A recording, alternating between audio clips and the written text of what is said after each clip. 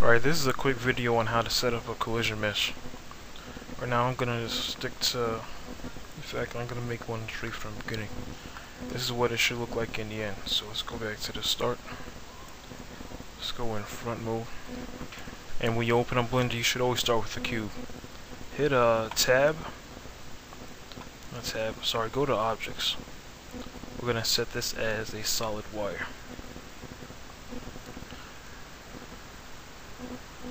Stretch it out to however far you want.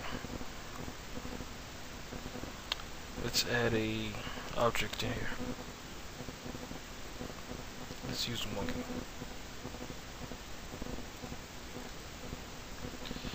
Now this box, the way it encases the monkey, that tells that this is the collision mesh. Well, you already know this.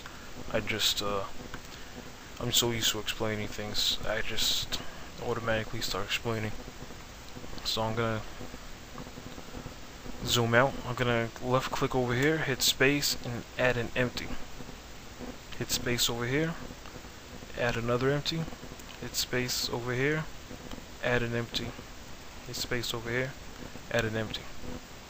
We can go down and name these whatever we want. So let's name this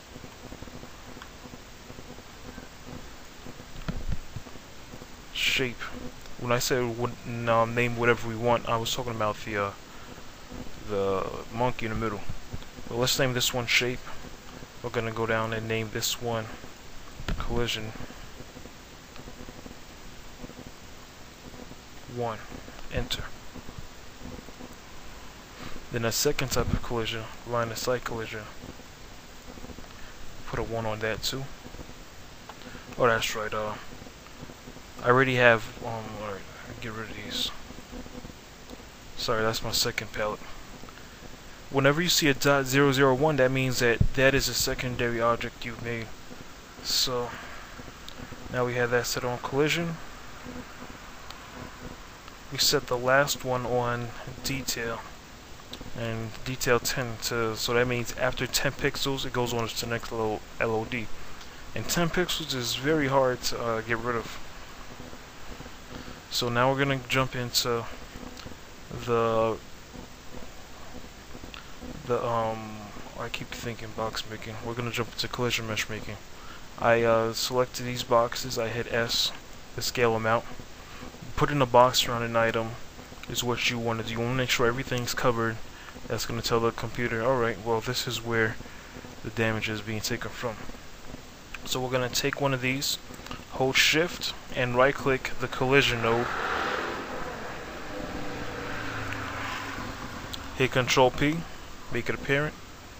To the other one, the other type of collision, Control P, make that apparent. Then we're gonna take the object and parent that to a detail.